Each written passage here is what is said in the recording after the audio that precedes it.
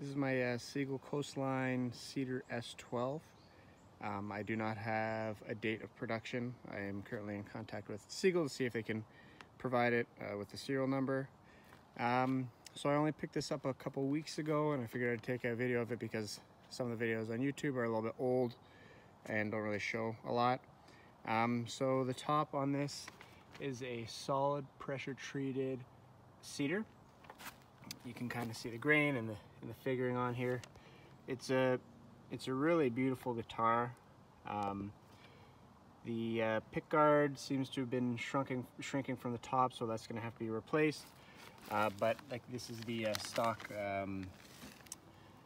pick guard, and it's quite a pretty tortoiseshell pattern on it.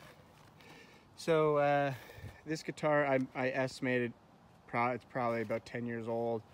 But here's the Seagull headstock. The tuners are all closed back tuners. Though I've only had this for a couple weeks, the stability of tuning on this thing is pretty good. We have a Rosewood fretboard on it, as well as a Rosewood bridge, and the nut and saddle are both made out of material called Tusq, so I believe it's kind of like a fake ivory. So like I said, the top is a pressure treated solid cedar top, and then the back and sides are wild cherry. So got some beautiful figuring on the sides, and we have some beautiful, jeez.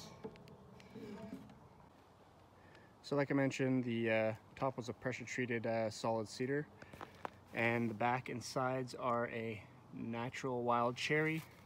So we have some beautiful figuring, nice dark color on it. This guitar sounds awesome. You know, like I said, it holds its tuning very well. It's very rich, it's very loud.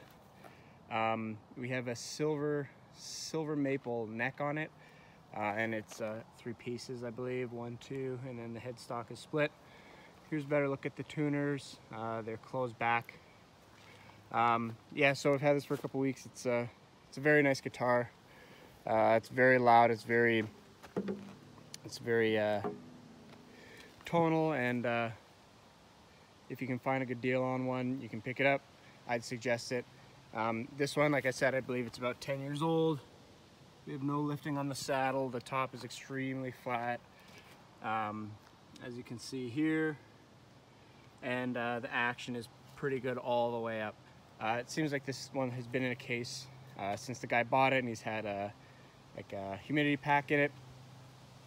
It also has an electronic system inside, so it's got a pickup and a preamp, so volume and tone, and then the battery pack is up in there. Unfortunately, this model doesn't have a tuner built in. That'd be a bit nicer for tuning. But yeah, this is a great piece. I picked it up for $350 Canadian, and it's in awesome shape. So there's a little more info.